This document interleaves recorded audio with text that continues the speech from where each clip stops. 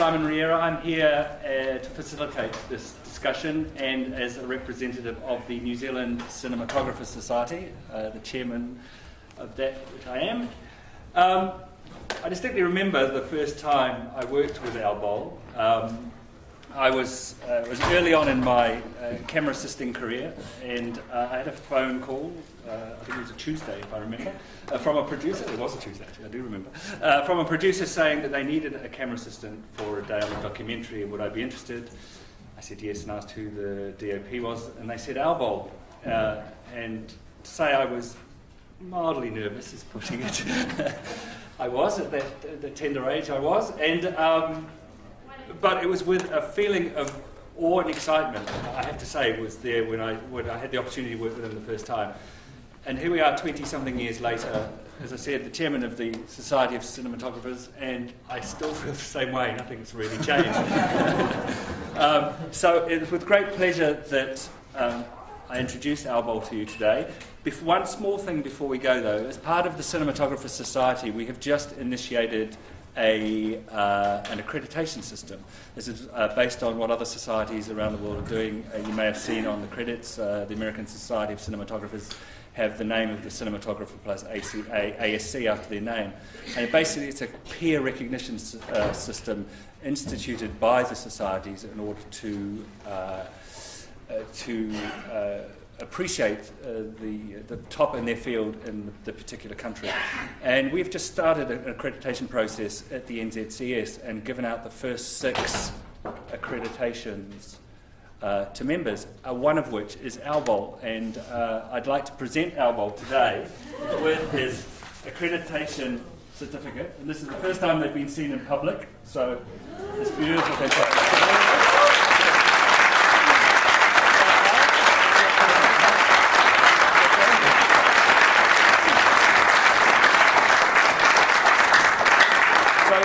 Without further ado, I'd be like Clint Eastwood talking to the chair now. Yeah. Without further ado, let me introduce Al Boll. Hey, thanks, Simon. Thanks.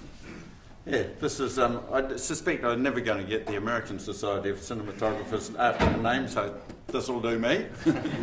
I was always kind of hopeful we might call it the Aotearoa Society of Cinematographers, so we could make another convolution of the ASC. Because the Australian one is something ACS, you know, and we could have been CSA or something. You know. Anyway, there it is. Thank you. Cool. Now I'm going to kick off, try and follow the theme of this symposium, which I seem to remember as New Way Forward. So I'll try and talk about where we're going, as you know, from my point of view, from the cinematographer's point of view, in relation to film or storytelling, really, which means, you know, everything we do is storytelling one way or another. But I'd like also, I'm going to encourage you to participate. Apparently the bureaucratic word of the moment is, you know, conversation. So we can have a conversation while we're here. But I just say that right at the outset to encourage you to participate, because I'll run out of steam quite, you know, easily. And so anything that comes up in conversation, like anything that if you want to explore it further or take a different tack, then please interject or, you know, put up a hand or whatever's the right way to go about it. Because the thing that strikes me about you know, there have been a lot of changes actually in the time, technological mostly, in the time that I've been working behind a camera. And it's, I had to think about it in bed last night. It's actually closer to 50 years now than it is to 40 years. So I've been doing it for a while, and of course when I started, we were shooting film. Video cameras, one of which is at the back of the room, were monstrous things that lived in television studios. And I mean, they were literally monstrous machines, and they had to be attached to cables to control rooms. So anything out in the field was shot on film. So I started, when I started, we were shooting 16mm film, black and white actually, because television was still black and white then. And of course, so I've seen a lot of changes in terms of the technology as the years have gone by. Even things like when I started, we had a cable between the camera and the tape recorder, which was recording sound, because we needed a pilot tone so that the two machines could be kept in sync for editing purposes. And then somebody invented crystals which they put into cameras, which mean both the tape recorder and the camera would hold speed. So you got rid of that cable between the sound man and the cameraman. And then some bastard invented the video split, and back came the cables. And of course now it's changed drastically with the digital age, and we are in it. I've had to come to terms with it. Over the last 2 feature films I've done over the last couple of years have both been digital. The first, Lovebirds, it was kind of sprung on me. I took the project on thinking we were shooting film, but the producers had done the sums, and they always, somehow, digital always, even in the big format for the big screen, they figure that digital is a cheaper way to go these days. And so I've just done another film, Medicine Woman, using the digital camera, and I have to say I'm feeling much more comfortable about it now. And I've had to accept that that's what we're doing. We're shooting digital these days. I think we can quietly kiss film goodbye, except as a hobby medium, really. We know how fast it happened. You don't want to kiss it goodbye. No, I just wanted to ask, since it's a conversation, when you say you've had to come to terms with it, yeah. I wondered if you could talk about your reluctance, if that's what it is, well, in terms of the qualities of film. Yeah. I mean, some of you will know the technology. There were limited choices when I did Lovebirds. And I put the 2 obvious choices seemed to be the Genesis, which was a Panavision camera, and the Red, which is readily available. And I put those 2 cameras side by side and sent the Red home almost immediately because it couldn't deal with the contrast situation. Lovebirds is full of... the locations are all chosen for the view out the window. So I had to light the interiors... we had to light the interiors to a level that meant you could see the interior and the exterior on all our locations. And the Red, when I put the 2 cameras side by side, I literally needed twice as much light to get the same contrast. So I think really, I've shot digital shooting documentaries for a long time, and it's kind of a different game. It's much more hands-on. The smaller the camera, something like that's great for documentary work. And you're going onto a small screen generally, and even if you're going onto a big screen, if it's documentary, story counts first. I sometimes get pulled up on saying that, but I really do believe it, that story is first and foremost. I mean, my craft is to try and enhance that story through images, but it's still secondary. The story is the thing. So I sort of feel like, regardless of the technology you're working on, if you're telling a good story, you'll get away with it. Even if we used to sometimes shoot on 8mm, or heck, we used to often shoot on borrowed 16mm stock because it was out of date, and you just make the best of what you've got.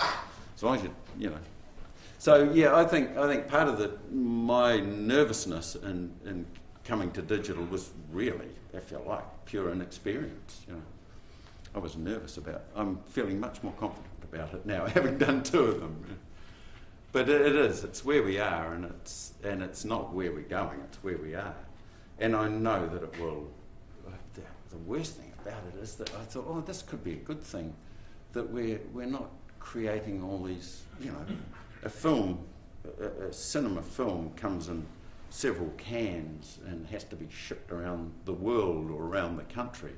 You know, now it's digital. I imagine it can be sent down the phone lines. It might not have quite got to there yet, but so I thought, well, this has got to be a good thing for the planet.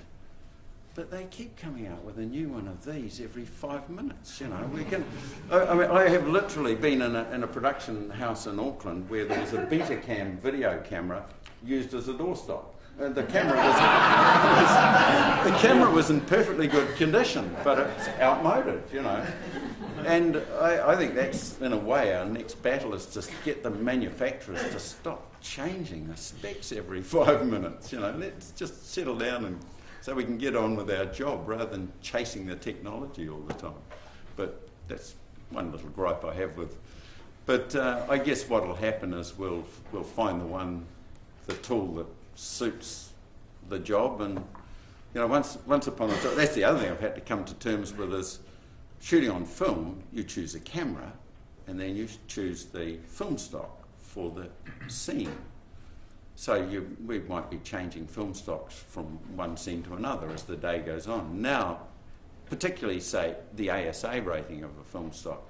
If I'm shooting a nighttime wide exterior of the streets, I'll be looking for a high-speed film stock, but if I'm shooting daylight, sunlight, I'll be looking for a low-speed film stock.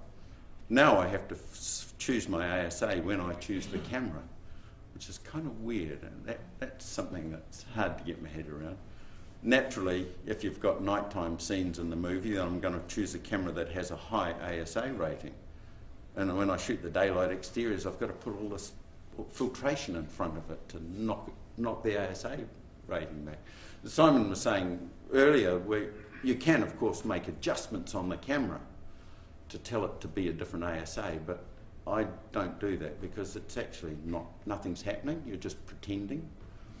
It's something to be wary of. You know, the camera will tell you can change. This is an 800 ASA camera, but you can program it to be 200 ASA. But actually, nothing's changing except the image that you're looking at. It's still recording an overexposed picture, the way I figure it. You know, and I'd rather not do that. I'd rather know that I'm using the tool to do what it's designed to do, and I make the adjustments either on the set or in the grade at a later stage. I've always been a one-light work print sort of person. I don't want to mess with the image until post-production, because I want to be looking at, when I'm looking at my rushes or even looking at the monitor on the day, I want to be looking at what's actually going down into the tool. Anyway, that's enough technical talk on what else is changing. But just, can I ask this? Sorry, yeah. The conversation. The grade. Do you think though that with the shift to digital, that the grade is going to become a much bigger part of what you do? Now that we can go back to the raw images if we want to, and the grade, do you think it's going to be a bigger part of the process? The conclusion I've come to in terms of, you know, there's a lot of talk about quality. People talk numbers with digital, you know, 2K, 4K, 8K, and I try and stay out of that. Because I think you can be misled very easily, you know. Well, the Red's a classic example.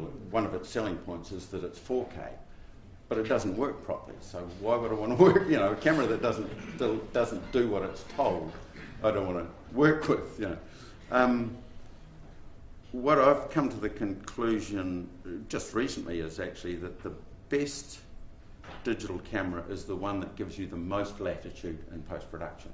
Yes, exactly. So I mean, the last shoot I did was on the Alexa, the Ariflex, and that seems to be, I could treat it pretty much how I would with film. Because one of the, I mean, if you haven't worked much with film, one of the things that they really were getting to with film, before it met its demise, is the latitude, the exposure latitude. That, you know, you could have an image with, I remember printing down an image where I thought, on Came a Hot Friday, where I thought I'd completely blown out the windows, which had lace curtains on them. I thought, well, they're gone, 7 stops overexposed. In post-production, we pulled the shot down a bit and blow me down there with the lace curtains on these blown out windows. Now that sort of latitude, we were really, the bottom end of film in terms of underexposure was you had less latitude because you wanted to hit black, you wanted to hit good solid blacks, but the range of exposure latitude and video is starting to get there. And from my observations, the Alexa seems to have that range. The Genesis had a kind of a cheated top-end compression, which meant you could see out into the highlights out the windows. But what I discovered was when I tried to pull that down in post-production, it was all washed out and pastel-y. It didn't actually, whereas if it was on film, it would have come in solid.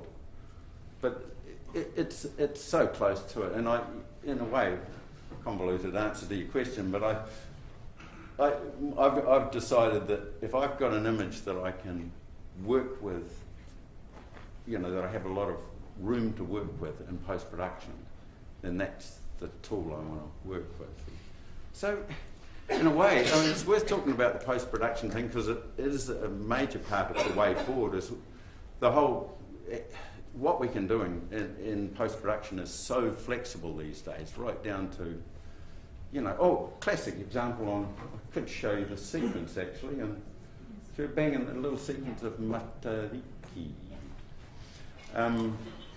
Because you won't see it because we fixed the problem, but I can point out how a little problem that we fixed on a sequence in Matariki, which wasn't shot on digital, it was shot on 16mm. And I'm not sure how many years ago that was now. 4, 5? 4 or 5?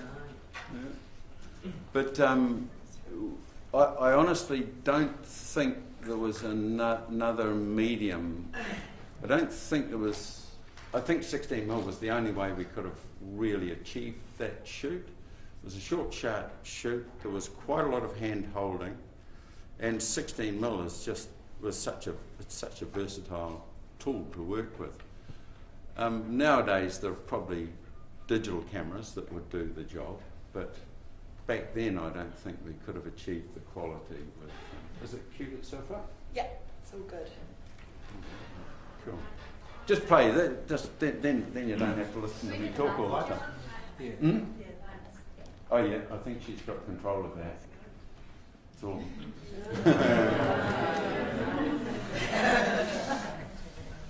Is it only a short sequence we'll have a look at? Shall I tell you when to stop? Yeah, tell me. Oh, Oh, sound. Probably good. Oh, I don't know where this. Don't go back too far. No noises? It's not on my computer, is it? That might have been what it was. no, I've lost my spot. No, that's all right. It's a little bit further on here. It's just the weirdest thing just happened. That's all right. Let it play. It's not. This is a fairly short scene. Cool. I imagine many of you have seen this film. I hope you have. For fuck's sake! Sure. What does it take?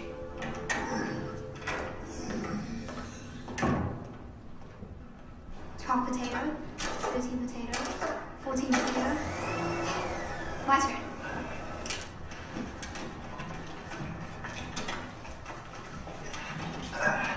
You ready? You sure? I'm driving this time, okay? You know how? I watched my dad. He's Asian, right?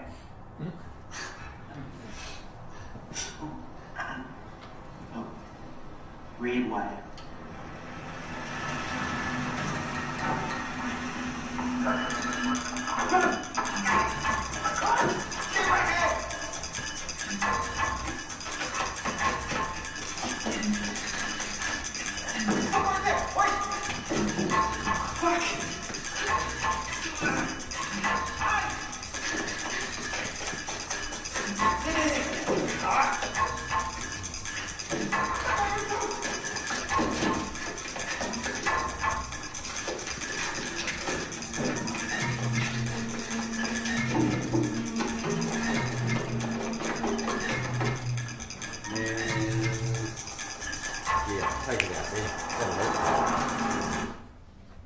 Through to the jump in the. Have many of you seen that film? Yeah. Yeah. It didn't do a lot of business, unfortunately. It sort of puzzles me because it was always one I liked right from the script stages. Yeah, the reason I pulled that sequence out was partly because it's the classic handheld camera running through containers, and I was actually going to I tried to pull out a sequence but couldn't find, anyway I didn't, from City of God, which is a Brazilian film. And what struck me was watching that film, City of God, is there's a lot of agitated camera, you know, that sort of a lot of edgy coverage in the film. And I thought, and it's really appropriately used in City of God. And I see it so inappropriately used so often, you know, like Simon and I were two people sitting talking and the camera won't behave itself, you know. I think, what is it? You know, you can't just grab a style because it works in one situation and try and apply it to another. And so I had another look at City of God and realised that actually there's times when the camera's really under control, which of course makes the out of control sequences have much more bite to them. That scene, the reason I brought it up just when we were talking about that was because it was a little thing we had to fix in post-production using the computer technology. And it was literally, so the film's been shot, been edited, and we're in the grade, and I saw the focus puller in shot. She was on top of one of the containers. Because I was running around with the 16mm camera with a backpack on with a little clamshell, you know, a little video split recorder on my back. And literally just running with a wide-angle lens through the containers with the actors. And then when we'd done a take, I'd just stop and the director could have a look at what was going on. And if we wanted another take, I'd do another take. Because, I mean, I had no way of controlling. Well, you sort of do, you know what you do. Anyway. One of those shots, there was the focus puller using a remote focus control was sitting up on the containers because she could watch what was going on down there, you know. And blow me down, there she was in shot, you know. I said, and nobody had spotted her up until that point. And of course she was an easy paint out because it's a black sky behind. So they just, you know, one line rotoscope the top, even though it would have been a moving line, it's just a one line at the top of the container to get rid of her head poking over the top. But the other thing about that sequence was, and I still don't know whether it was Grant, my gaffer, or myself, I think we kind of both came up with the idea at the same time. It's a huge environment to light because there's not only that running through the containers, there's a whole lot of driving stuff, which meant we had a big area to light, and it's a low budget 16mm Kiwi feature. So, and as I say, I don't know who came up with the idea first, but we got in, you see them in hire pool yards. They're a trailer with light stalks on them that they use on building sites. So we just got, I think we got 4, maybe half a dozen of those in, and basically parked the trailers in convenient places, hid them behind a container, so all you see is the stalk sticking out the top. And they come with their own generator, so we could put them wherever we wanted and there's no cabling. But I always like that sort of low-tech initiative, I suppose, is it? You know, and of course they can appear in shot because they look like they belong in a container yard. They're just floodlights on it. So yeah, those were the. That was yes. How did you find the colour coming out of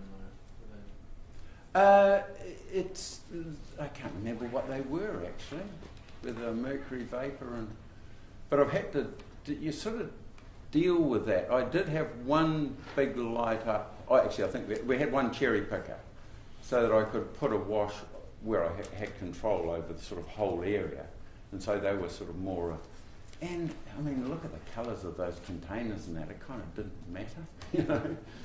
I actually had a situation on Heavenly Creatures, which I was really proud of my gaffer on that one. It was TK Bedford.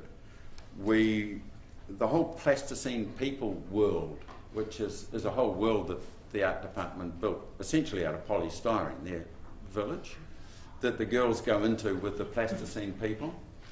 And it must have been, it was early in the year, but it must have been coming on April, May.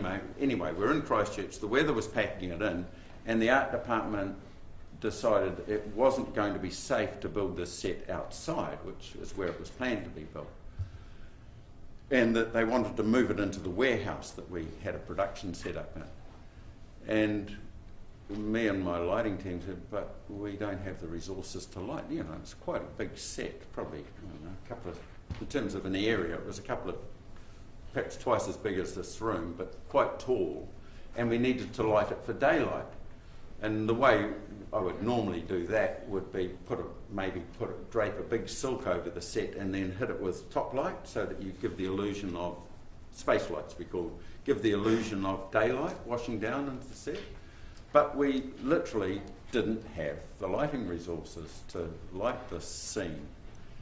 And the gaffer said, well, this warehouse is full of lights. They were mercury vapour lights, which are a really weird colour. And we thought, well, yeah, there's, you know, there's a lot of power here, you know, but it's scattered all over the workshop. So me and TK came in on the weekend, pulled down one of these lights and did some tests. We looked at the colour and we looked for flicker, because they're a pulsing light. And we came to the conclusion that actually, since the characters were mostly plasticine people, we weren't worried about the slight, strange colour hue. And made a point of, when our two girls came into the set, I always had them kind of spotlit, which worked stylistically because it pulled them out of the crowd, but also meant I could keep their skin tones correct and let the plasticine people go a little bit green, and it didn't matter. So we lit that set. The only thing I had to get in was a big scrim to go over the set, and the lighting crew just pulled all the lights out of all the mercury vapour lights out of the warehouse and hung them over the set. So those were our space lights for that particular set, and so all it cost the production was the hire of a scrim. So yeah, I once again, you know, low-tech solutions to high-tech problems. A whole lot of genius, if I may say so. Well, yeah, but it's just having the spark of the idea half the time, right? You know, and so often that's what we rely on, I think, in you know, the creative processes. And Simon and I were talking early on too. You know, you never know where it's going to come from. I know that I think most Kiwi DOPs would be encouraging of input from the crew. I've heard stories of DOPs who want their crew to just shut up and do their job, but I find you're working with a bunch of people in a creative process. You're a mug if you don't feed off it, you know. It's because often it's the group who comes up with the best way to achieve. You know, you and the director might have a fancy idea for a shot, you know. Oh, we can only do it with Steadicam. Well, I don't do Steadicam, and the group says, well, actually, we could do this, you know. It's just, yeah, and, you know, mug if you don't draw on that pool of talent, if you like, that it is what a film crew is, the way I see it.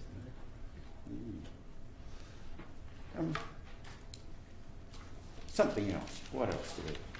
Oh, just thinking about in relation to New Way Forward. I think there are things that are changing. I mean, we know that it's changing. The style of storytelling that we can get away with is changing, and I think it's largely because of audience adaptability. You know, you can throw stuff at an audience now, like probably even when I started in the business, late 60s. You know, the pacing of films was different. The audience expectations, and of course they've changed as this. And I mean, you guys, I have as many ideas as or more than amongst us as what's made for that change. But I guess it's really the sort of growth of media overall means that audiences are incredibly dexterous. I think is the best word for it. They can take on an idea really quickly. It's another example Simon was giving earlier on was talking to his, how old's your child? 13. 13-year-old, right, yeah. and saying, oh, did you see how they did that? And then the kid goes, well, yeah. You know, like, they see shit, you know. We think we're being really clever. They can see through our tricks, you know. And I think that's, in a way, it's given us a whole lot of freedom to try stuff. You know, you can be, you know, I think the audience is allowing us to be more experimental. In fact, it's almost obliging us to be more experimental. You know. Though some of the old formulas still work, of course. I was just thinking to myself, in your experience from in all the data you work with, you found that like the modern sensibilities for cinematography and the different styles of coverage that you need now, has that started to conflict more in terms of scheduling, in terms of how much you have to try and get done in a day? Well, I think the simplest example is talking to a director about a possible upcoming project recently. Talking to the director recently, the project's still upcoming. And I said, so do you like to shoot with 2 cameras? And he said, well, you kind of have to get the cutting pace. You know, depending on your schedule, of course, you know, but if you're on a reasonably tight schedule, I mean, I don't think it necessarily applies, but I could see what he was getting at, that if you want a quicker cutting pace, which, depending on the style of the project, but is often kind of expected from the audience. They don't want to be sit,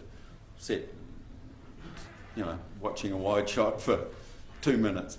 I'm a bit in conflict about that one, because I actually feel that pacing is one of the tools. Yeah, it is one of the tools. Obviously, it's one of the tools.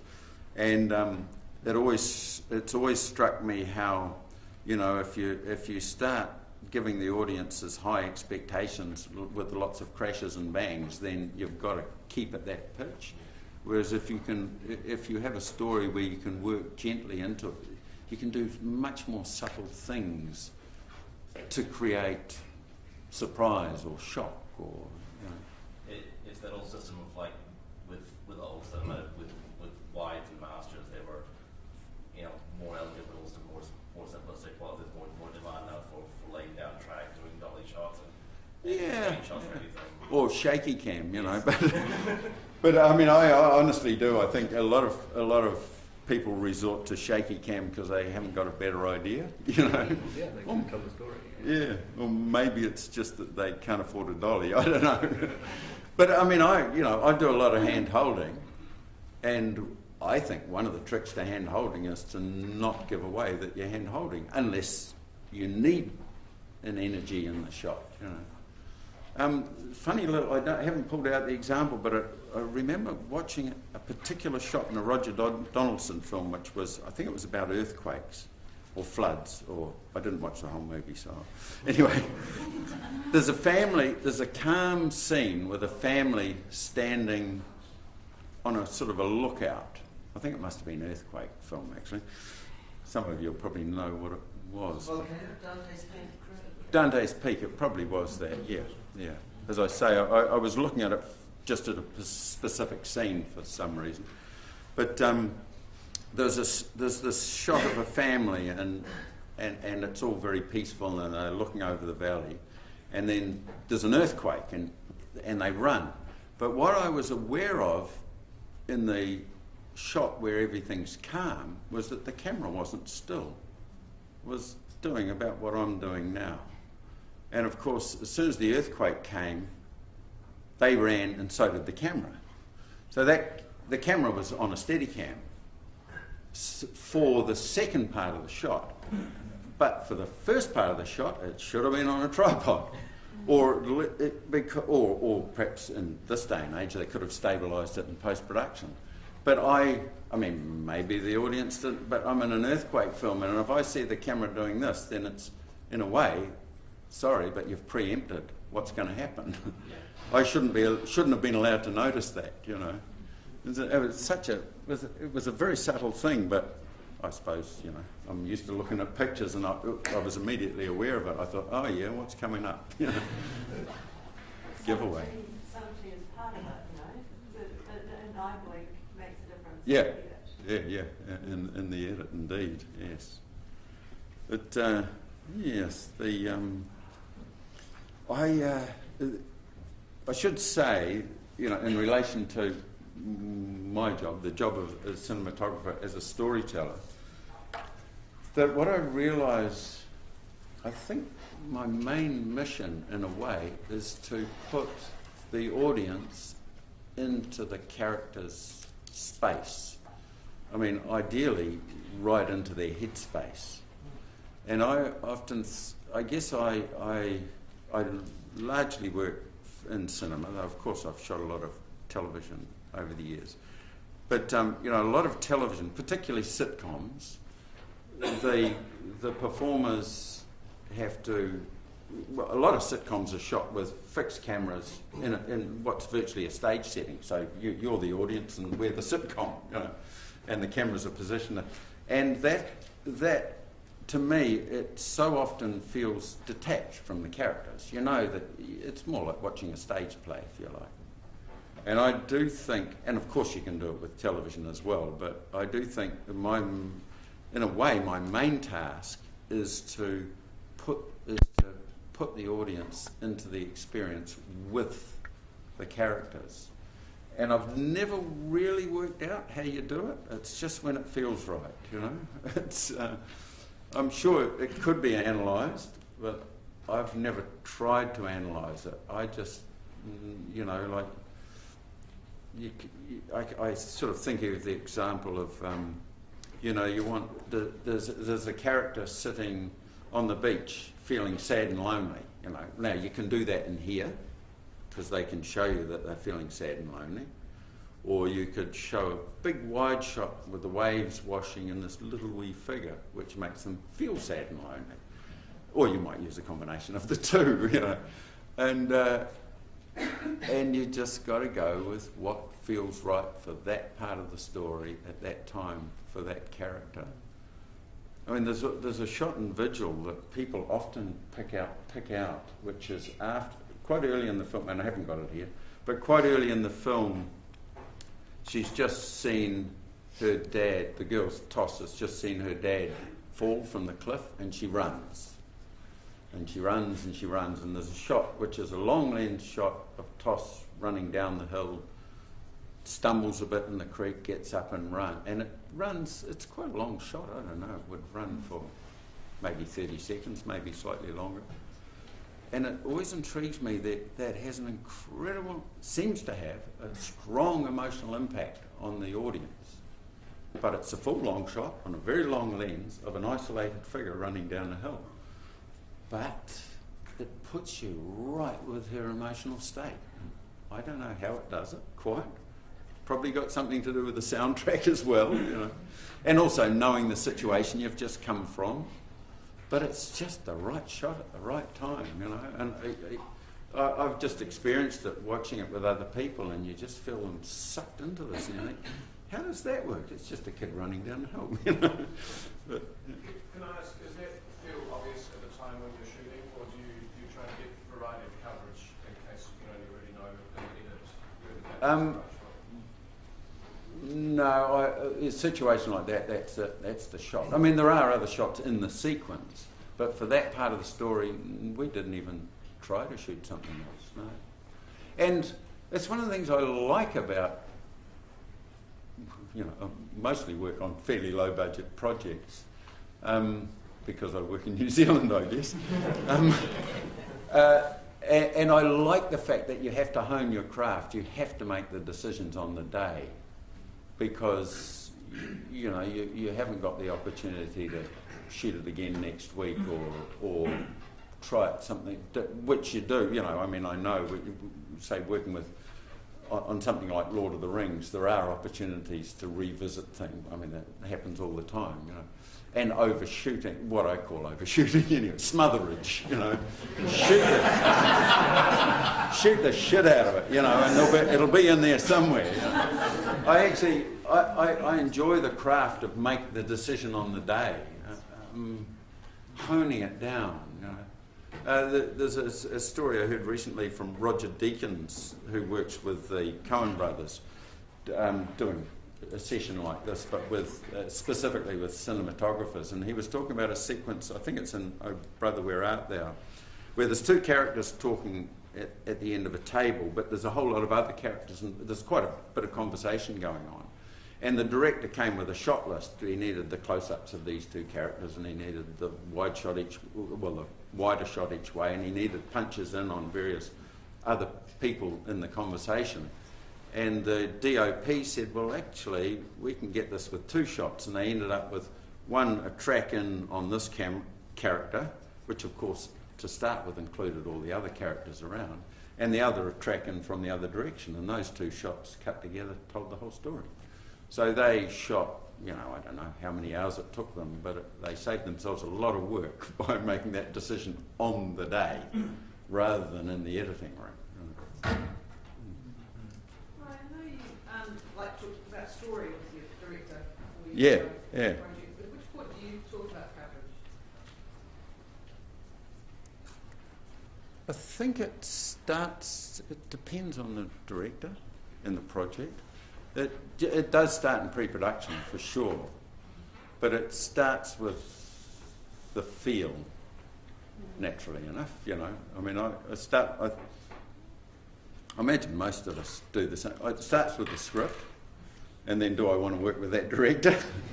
And then has the producer got a deal to offer? You know, if I like the script, then the conversation continues generally, you know.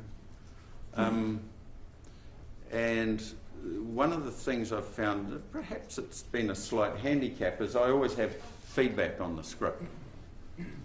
And I've never had a problem with that with Kiwi filmmakers. You know, I have an opinion and I give it, and I find it, I prefer to give it straight after I've read the script. Or if I've got questions about it, you know. Like I remember saying to Peter, the first time I worked with Peter Jackson was on Heavenly Creatures, and I read the script and said, so how are you going to pull this ending off? Because you know right at the beginning of this, in fact you tell the audience at the beginning of the film what's going to happen. So how's that going to work? The audience knows what's coming, which you wouldn't normally do in a kind of whodunit scenario. And we talked about that, and I thought, this joker knows what he's doing with this film. He knew already stylistically where it would go towards the end of the film. The last day in Heavenly Creatures is, I think, almost entirely handheld. If you look at the film again, it's not overtly handheld, but it's just got that edge to it. Everything's got a slight, you know. And Pete already was onto that when we first talked. What I have discovered is when I've had scripts from America, which has happened on occasions, once again, I send back notes and never hear from them again. End of conversation. Who is this upstart, you know? But that's all right. So. Visually speaking, post-production houses have so much more say in the final look of a film, especially in commercials and stuff. I find it quite frustrating when I'm shooting something, they get the post-production in, and it's just playtime. Yeah, but they take over and they start almost telling the cameraman or like how they want it shot and all that sort of stuff. Or how they want it to look. Exactly. When do you put your foot down and say, F off, I want it to look like this? To a point, like when is it still your look? I'll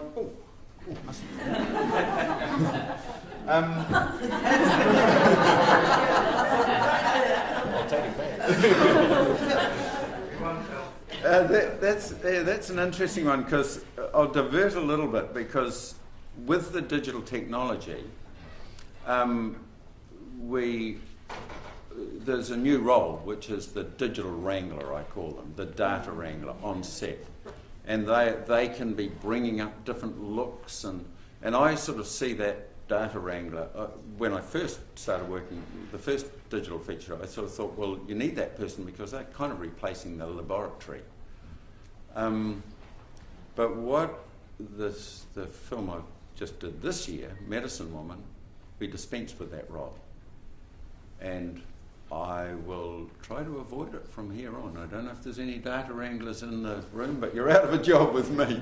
So we sent the cards to the post-production house, or when we were shooting down at Ruatahuna, we had a guy who was looking after them, but not on set. He would take the cards back to the editing room, do the download, make sure it was on 3 hard drives, send one of them out of the, one of those hard drives then leaves the building, so it's somewhere else, So there was a routine, but it wasn't on set based around a monitor. It was offset. And it gets rid of a whole lot of hoo-ha. And apparently, there's a real danger. I think it's a real danger that the data wrangler in the States, because it's a new regime, that they're writing rules about it. The data wrangler has become higher up the list in terms of remuneration than the focus puller.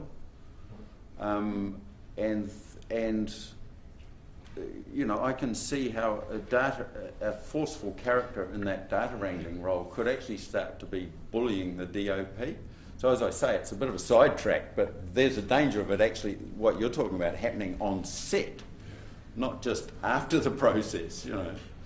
I think you're always in a tricky realm from my limited experience in commercials, because I haven't done them for a while.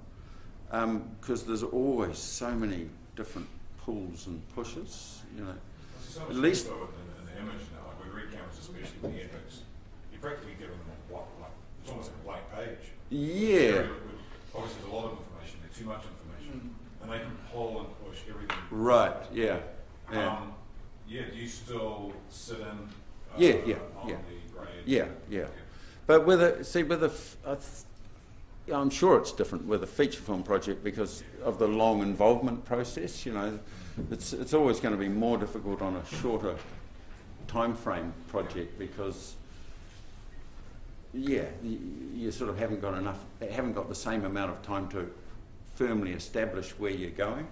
Whereas on a drama project, you're sort of doing that, as Kathy mentioned earlier on, you're doing that right early on in pre-production. Sometimes even to the point of, once I've got a feel of the shape that the director's looking for, because, it's usually fairly obvious in the script, but a director will be bringing in their own interpretation, which will have subtleties that I won't have picked up from the script. Or maybe a completely different interpretation from what I took from the script, which is my next mission, of course, is to get into the director's head, how they see them. But I would like, then, having said that, yes, I'll sit through the grade, but on projects with Gayleen Preston, she does the grade. She's got a really good eye. On Medicine Woman, I encouraged Dana to come into the grade because I know she's got a really good eye. I've just worked with her for how many weeks, And there's one other advantage too, is that hopefully the director's not colourblind, which I am. Just, so that's a slight disadvantage in the grade. I do rely on my grader quite heavily in terms of getting the skin tones right and such like. Sorry, go on. Just on that topic, I think too, the beauty of film is that film is a director's medium. Commercials are more you're gun for hire, but film is a director's medium. And I wanted to ask you out from your perspective, having worked across the board with so many different directors, how would you define a good director? They're all different. Yeah, I know that. They're all different. And for me, I suppose, I like it when, it's interesting because there's a conflict here. I like it when a director is visual and feeds me and feeds off me in that way. Some directors are more drama-based, more drama-focused, if you like. And so I'm sort of enhancing the drama in a way, or building on the drama with the pictures. But some directors, they'll all have an input into that area, but some will want you to take more control of it. But then having said that, of course, you know, I mean, perhaps one of our strongest visual directors in New Zealand, it's got to be Vincent Ward. And I've always felt the work I've done with Vincent, I mean, he gets good work out of me. Doesn't mean he's easy to work with. But of course, there's a pleasure in the craft, if you like, but there's often an angst in the process. You know what I mean? That probably goes for. There's always a degree of that, I think, in the creative process. You know, there's often a degree of angst. So how prescriptive do you like them to be, though? Do you like storyboards up the wazoo, or do you prefer not to? Look, Heavenly Creatures was fully storyboarded, and I know there was one scene that we shot to the storyboard because it was obvious. It was the Juliet's father being sacked as the dean of Canterbury University, and it's an obvious scenario. There's 4 people sitting at one end of the table and one person sitting at the other end of the table. So even in pre-production, we knew how we were going to shoot it. You know, it was going to be boom. It was a standoff. You know, it was 6 guns at dawn. So you know, there's his shot on a couple of sizes, and there's their shot and close up. So that was the only scene we shot to storyboards. But if there's so I had no objection to the storyboards being there, but we didn't work to them. But I remember this. What about pork pie? Yeah, well, good, but see, a lot of Goodbye Pork Pie has a lot of action sequences, and you've got to know what you're doing. If you've got multiple cameras and cars flying around the streets, you better know that camera's going to be there, that camera's going to be there. So, and in Heavenly Creatures, for instance, there are sequences that we subsequently storyboarded, but I mean, I storyboarded them according to the location that we'd chosen. And I always remember going on to what was the film? Sons for the Return Home. And Paul, the director, had done a full shot list relating to the whole script. We hadn't looked at locations or anything at this stage. And I remember the production manager going, "Oh, look, we've got a storyboard. Isn't this fabulous?" I said, "Yep, that's great." What I was feeling was, that's great that the director has thought it through, but I'm not going to look at it, because I know when we turn up on the day. And Pork Pie is an interesting example, actually, because we did a. It's probably the most thoroughly prepped film that I've ever worked on, actually, which was probably just as well, because we had 7 weeks to go from one end of the country to the other and shoot a feature film. But the scenes we didn't shot list or storyboard are the interiors, where you've got to give the actors room to move. You've got to see what they're going to come up with.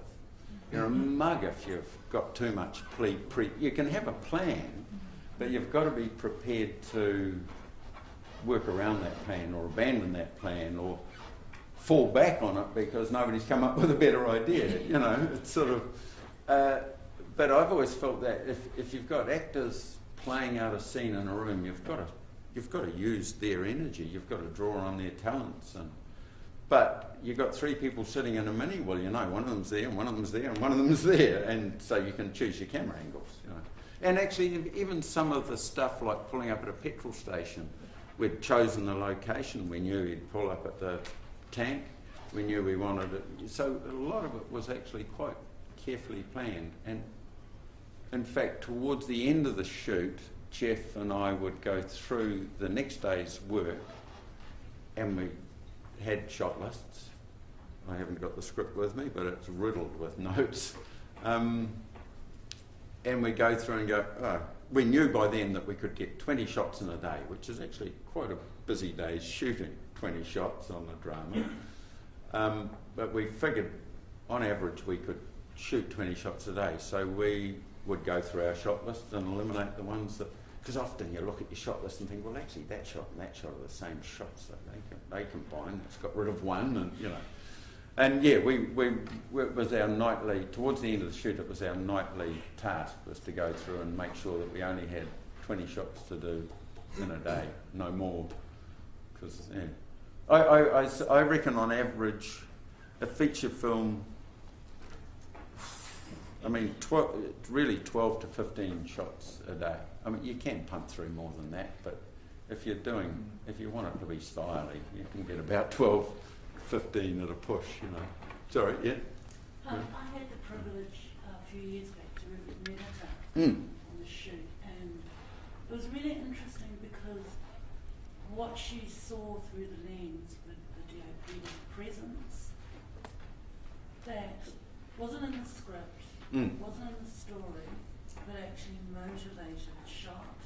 And I just wonder where you find the room to find that presence as well. It's sort of something that's coming from in front of the camera is what you're talking about. Yeah. And it's something you feel it. I remember very clearly a scene on Beyond Reasonable Doubt where they brought the cops had brought Len Demler, who was a suspect, down to the river because they'd found a body. And he was the suspect, and they thought they'd bring him down, show him the body, and he'll crack. Len Demler was played by Martin Sanderson. The cops were being played by, I can't remember the English actor's name. David Hemmings, thank you. And Johnny Bates was one of them. Marshall Napier was one of them. And we had this scene to shoot where these characters come together. I talk about just as a mechanical thing. When you get a group of people together, there's two ways you can shoot it. You can shoot it from inside the circle, which is quite complicated for eye lines actually, or you can shoot it from outside the circle, which kind of simplifies the eye lines because you're choosing an angle to shoot from. We could not have shot from inside that circle. You couldn't put your hand in it. Your hand, it was hot, you know. And I just remember the sensation of these actors coming together, and it was scary. And I also remember insisting that we needed a wide shot. And everyone's going, why do we need a wide shot? And I go, I don't know, but we need to just sit back and look at this and feel the river and see the body. And it was almost because of the heat that was being generated between these actors, you kind of needed to just have an overview. And I know the shot was used, so it must have been a right choice. But yeah, you just feel that sometimes. I mention that example of it because it was the strongest I've ever felt it, you know. I mean, I'm often emotionally affected by what's going on in front of the camera, which I think is a good thing, you know. I don't know, but I think it's good if you're sucked into the story when you're supposed to be working on it, you know. I think it's quite special, you know. You feel a bit of a dick because you can't see through the lens properly because you're crying, but, you know. But I think, well, you know, if it's working like that, then it's working, you know. And if I may say so, most of us actors will look to our doc because you got the front row seat. Yeah. Even before the movie, you have that front row. Yeah. And I'm always a wee bit unsure of how much to give out in that regard, you know, because you know that. Just a little eyebrow. Yeah. And I mean, I don't think you can hide it really from behind the camera. You know, when you pull your eye away from the eyepiece, you know, if it's working on you, then. It's... Sometimes the director's so consumed with everything else, an actor will look to their dollars to get a nod. Yeah. I mean, talking about commercials, I've found myself in the situation where I'm actually deliberately going up to the actors after a take because everyone else has gone to huddle around a bloody video monitor, and you can feel the actor like, yeah, what did I do? You know, was it? And everyone's having this conversation around a video monitor. I've often, well, on occasions, I've found myself just going up and, I mean, standing beside them so that at least they feel like they're not alone, you know. Yeah. Now, well, can I ask you about a story I've heard about you, but I've never heard you tell it. And that is about a Bolex camera and you filming the President of the United States. Oh, it wasn't a Bollocks, it was a Bell and Howell. It was a Bell and Howell. I was a young chap when it was Ford, wasn't it? Gerald Ford. Was it Johnson? Oh, no, it was Lyndon Johnson who came out here. Yeah, beg your pardon. It was Lyndon Johnson. So it would have been 1967. And I was shooting on this fabulous little camera, actually. It was a 16mm Bell and Howell, so it wasn't a Bollocks. And there's a key difference, actually, was that it took 100-foot load of 16mm, which is basically 2.5 minutes of film at 25 frames a second, which is what we shot for television. It has 3 lenses on the front, a little lens turret, and it has a matching lens turret with little wee lenses for the viewfinder. So you're looking through matching viewfinder lenses, and you turn over the lenses, and the viewfinder lenses turn over too. But the best thing about the Bell and Howell as opposed to Bollocks is, you know how Bollocks winds like that? Well, the Bell and Howell has a key, and it winds like that. So you can actually run with it while you're winding it. And it's a really solid little camera. It's small. You know, I could go into a shoot with a can of film, 2 cans of film in my back pocket, though they never liked you to shoot more than 1 can of film on a news item. But you could have a couple of 100-foot loads in your back pocket, one in the camera, and you could pretend you had nothing, or shooting at the airport in Wellington. There was a huge press gang of a lot of, you know, old hands, and they just take up their space, you know, and not let you in. But this little camera was really good for bumping elbows, or when they start getting too stroppy, you just introduce the camera to them. But the other thing I managed to do there was, you know, when he was getting off the plane, these heavyweights all just took up the space, you know. So I just crawled between their legs and popped up in front. And I had really intimate shots of him shaking hands because I was right in the front, crawling along the ground underneath him. In fact, I think he even looks at the camera on stage. And were you worried about American security? No. Who's this guy? Look, he was shaking hands at the airport with people, you know, things were different then. It wasn't the same bloody paranoia that we live with these days. Yeah, he was, yeah. But yeah, that was just, I shot a lot of news on that little Bell and Howell, and actually a mate of mine has given me one he had found somewhere. It's not fully intact, unfortunately, but it is functional, just as a memento, you know. Don't think I'll be putting any film through it anytime soon. Would you be able to tell us things you don't like directors to do?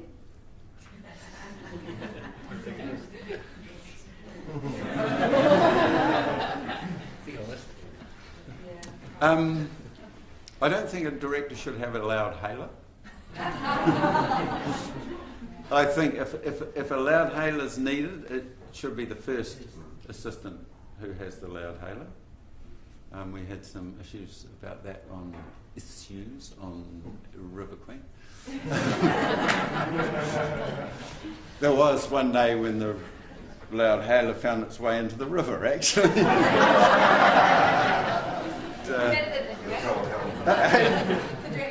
No, well, there was another day when Vincent did actually. Because we'd had words about this, you know, and he put the loud hailer on as we got onto a raft to go on the river, and sort of strapped it on and looked at me, and I said, "Don't think that'll stop it going in the river." But he was very good that day. He only used it to call action and cut, which was fair enough because we were out on the river, you know. But yeah, things that I can't off the top of my head. Well, I have thought of one, so there you go. You know, it's nice if you. A lot of the process of working on set is about how you.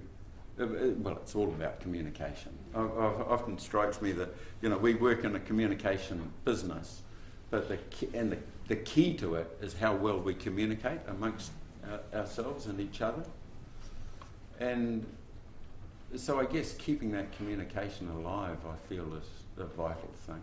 I mean, I've heard stories from directors who started at the National Film Unit, say many years ago, and if they couldn't say which lens they'd want, they'd get scoffed at, and you go, come on, that's sort of part of our job, it's interpretation, and it really is, eh? It's like some directors will be very technical and go, I think we should be shooting this on a wide lens than close down.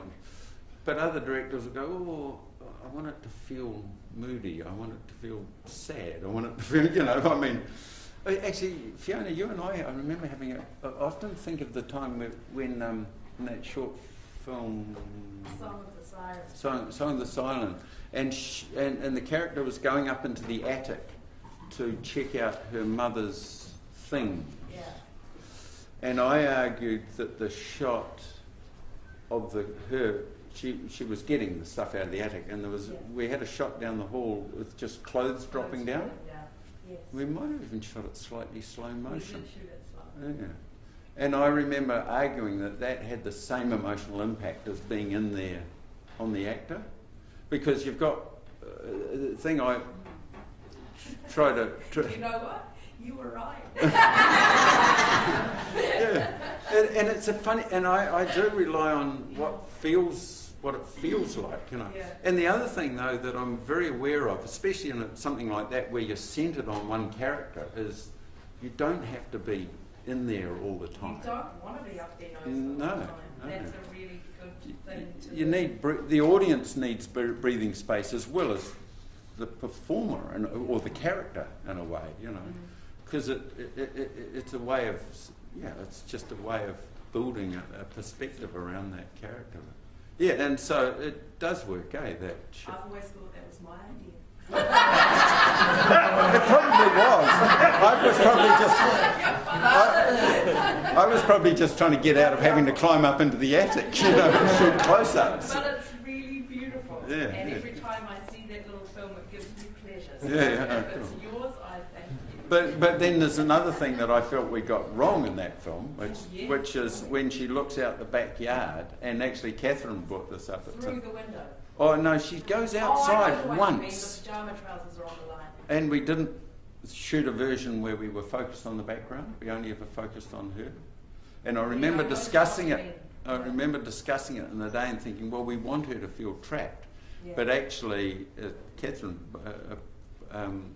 was brought up at one stage. She said, but actually, you wanted to feel that distance because she was trapped. Isn't that interesting? Because the thing I've always liked most about that shot is the pyjama trousers on the washing. Oh, okay, yeah. So actually, they are the background. Yeah. But no, it's. But when it was brought up, I thought, why didn't we at least shoot two versions, and then you do have the choice in editing, Exactly, shoot two versions. That's the good lesson too. I think when you're in experience, like I was, it was my second short film, and like Simon, I was in awe of you, even if I was pretending that I wasn't. And you think you need to know. Yeah. And the more you learn, the more you realise that you should never pretend that you know if you don't. And if you've got the time, do it the other way, take the good off. You really learn those things. Yeah. It seems to take a long time to learn that, though, doesn't it? Yeah. Those are always the worst lessons too, the ones that you realise you actually learned 2 films ago, and why am I learning it again? Why did I made that mistake before, because we do. We all make mistakes, of course. Yeah. With the to follow on to the question at the back, really, with the new digital workflow, is there more and more of a pressure from the director to the insidious temptation to fix it in post, to move on? You're under scheduling pressure, and does the DOP come under attention there to hold the line on what the original vision was supposed to be, or what the overall feel should be? Yeah, it's the old fix it in post. It's a dangerous one, eh? It is a dangerous one. You should be getting it right on the night, if you possibly can. But having said that, I will always argue, particularly on low-budget films, I will always argue for a pickup shoot. a day or two of contingency for pickups. Now, it's usually possible. Producers will always say there isn't room for it, but often we do it anyway. So somewhere the money is found to do it. So in a way, I would argue that against the fix-it-and-post mentality, but if you allow for a pickup shoot, I think that's one of the most valuable things you can have. I'm talking drama in particular, of course, because it allows for two things. One is it allows for the edit to go through, and you might spot something that just needs a little. There's one in that sequence we just watched of Matariki. There's a shot of their feet running upstairs that goes between the container and leads to the bridge sequence. That was shot as a pickup. It's a tracking shot. It's quite a tricky little tracking shot. You don't feel it, but it gives this thing a real energy, that running upstairs. That was a pickup. But it's also, what it allows is that if you've got, a tricky close-up of the clock to get beside the bed, you don't want to be doing that when you've got 25 or 50 people in the film crew hanging around. It's much better to just put it aside and shoot it as a pickup. So that's a slightly different approach to but yeah, the old fix-it-and-post does come up, inevitably, usually as a joke actually, but it does come up quite often. My post-production supervisor, and the last thing I did, came to set wearing a t-shirt that said, "Fix it yourself in post." Well, that was quite a tricky project though, wasn't it? I mean, there was a lot of post-production work involved in that. And it worked well too, actually, I thought. You fixed quite a lot. Yeah. Well, I mean, that was always going to happen with it's the nature of the project, doesn't it? Remind me of the title? Shackleton's Captain, which I'm sure many of you saw. But as you know that they didn't actually go to Antarctica. Well, I presume didn't go to Antarctica. They didn't need Henderson. Yeah, right. But you've got to create that move. Can I just ask something? You showed one sequence. Yeah. We're running out of time. Is there another little thing you'd like to quickly show us? Because I feel a bit cheated. Yeah, right. No. There's a lovely sequence out of Getting Square. Oh, no, let's have a look at the piece from Boy. Because there's a little piece from Boy, which it's only one illustration of many wonderful sequences in Boy. It's interesting. I've heard occasional criticisms of that film, which I think most of us, I don't know, as a Kiwi, I'm really proud of it. I had nothing to do with making it, but I'm really proud of it. I think the only criticism that I felt was perhaps relevant was a woman was obviously quite upset about the kids being left on their Pat Malone, the kids being left alone in the house. That she was saying, "Oh, why didn't the auntie come and look after them?" I said, "Well, she had too many jobs. She couldn't do it." But I thought, okay, yeah, but... Yeah, back in those days it is something that wouldn't have happened. It's probably happened more believable in this day and age, but back in those days in rural environments, having grown up... And in a way, I sort of wonder, well, perhaps we didn't... Yeah, but because the kids were preparing their own tucker, and so I mean, I thought that was... that the person who made that comment was obviously disturbed by it. I heard it a lot, and maybe that was a pickup. Maybe there could have been a phone call or something or other. There was another complication that maybe... Or somebody else who was going to bring dinner around but got waylaid, or something like that, and the kids had to eat crayfish again. Poor little blighters. But there might have been a drop. But the other criticism I've heard criticism of it was actually a reviewer who criticised Taika's performance, and I thought, because he's like a caricature, but it's the kid's point of view, for goodness sake. Well, I think too that Taika's said this publicly, is Cliff was always destined to play that role. Right. And then at the last minute, Cliff was on the series, and there is a huge, if I may say so, very big difference between the kind of actor Cliff is and the kind of performer Taika is. Yeah. It comes down to that. But I still think that the style of the performance works because it's the boy's point of view of his dad. You know? And that's why I picked this scene, because it illustrates that very clearly.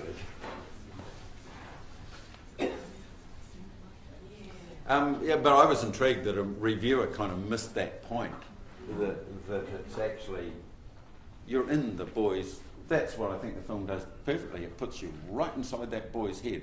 In a way, he is the only one, he's the only straight character in the movie, really. Even his little brother, it's seen from his point of view, you know. And I think, for me, that's real cinema, you know, when you are with that character all the way, you know. Anyway, have a little look at that. Oh, and then the romantic music over there.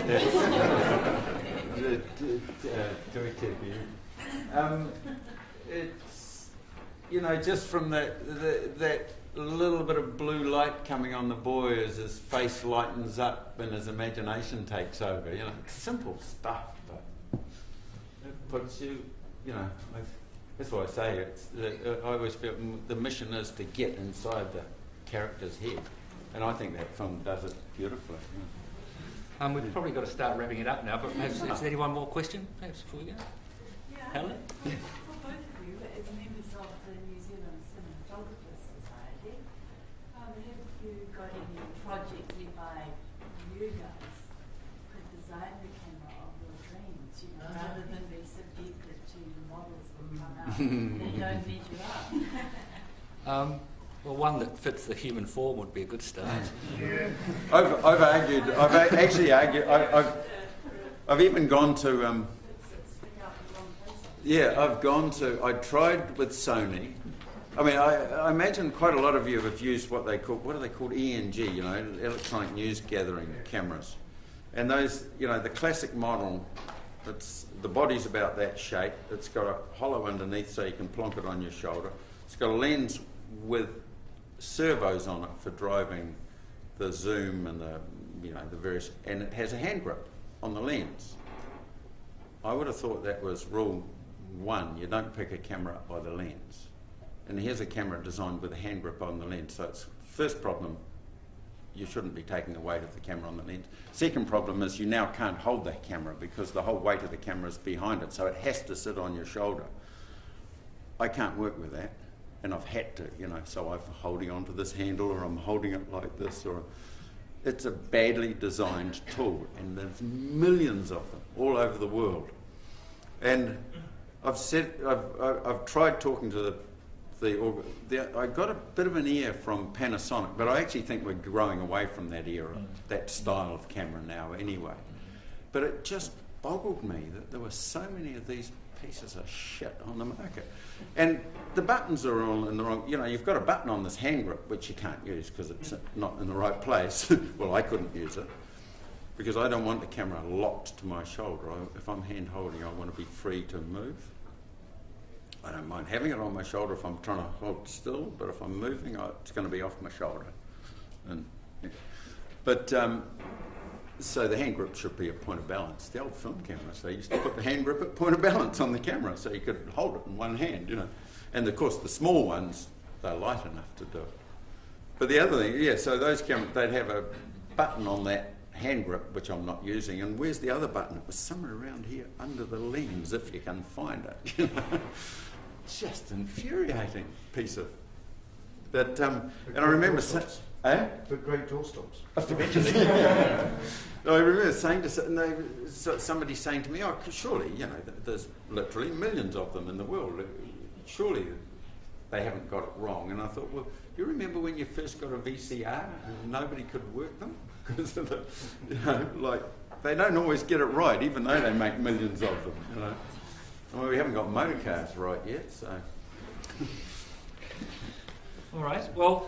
Oh. Sorry, one more. I was just wondering what other films and media and artists do you draw inspiration from visually? Michael Lunig, Spike Milligan. I like the mad geniuses of this world who I think that, yeah. So I don't really have, in terms of my favourite sort of films, I tend to go for the animated kids films. Like I've got a clip from Monsters Inc. here, which we didn't look at, but so I guess I'm inspired by, if it's by other people, it's other people with a perverse view of the way we live on this planet, you know, because I do think it's something we need to look at quite carefully, actually, and it's those other points of view that often bring clarity to the common perception, you know, if that's any use to you. All right, well, thank you, Albo. Cheers.